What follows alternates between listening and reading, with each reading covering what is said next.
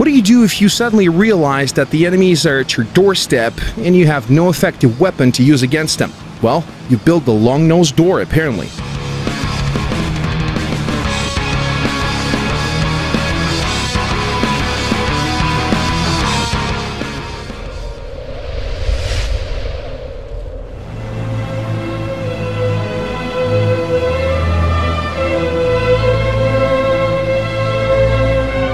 Kurt Tank was saying that the Luftwaffe would soon need engines built for high-altitude performance as early as in 1941, but nobody listened. That's hardly surprising. At that time, the armies of the Third Reich still reigned supreme, but the change was already in the wind. The Focke-Wulf 190 was an excellent machine, but Allied pilots eventually learned how to deal with it. Furthermore, they started to fly new aircraft outfitted with powerful, high-altitude engines. These new adversaries soon proved to be more than the Focke-Wulf 190 could chew.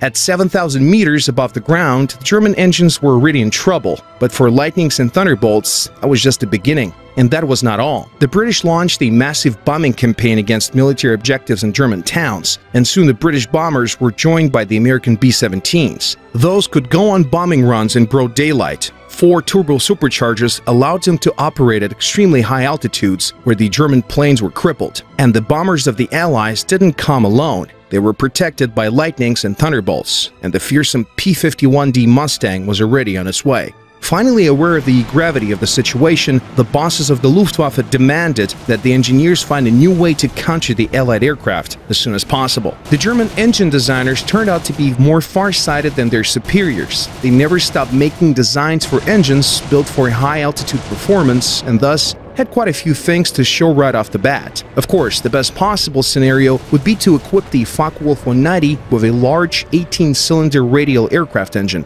But the Americans were no fools and bombed the heck out of BMW factories, so an excellent BMW 802 was a no-go. There was only one other viable option: to use a 12-cylinder liquid-cooled engine. The Daimler-Benz DB603 was still being worked on, but then there was the promising Junkers UMO 213E that could already be used. It maintained the 35-liter displacement, but the German engineers added a pressurized cooling system and introduced a number of improvements that allowed it to run at a higher RPMs. All of that required a special kind of fuel laced with tetraethyl and a water methanol injection system, later a nitrous oxide system. The engine also had to be given thorough maintenance after just a couple of flights, but that was well worth it. Throw in a 2-stage supercharger and you get a great high-altitude engine. The only thing left to do was to actually build an aircraft that could use it. That's when the Focke-Wulf 190 and its creator showed what they were both capable of. The almost modular design of the aircraft allowed the engineers to basically reinvent the plane in a matter of weeks.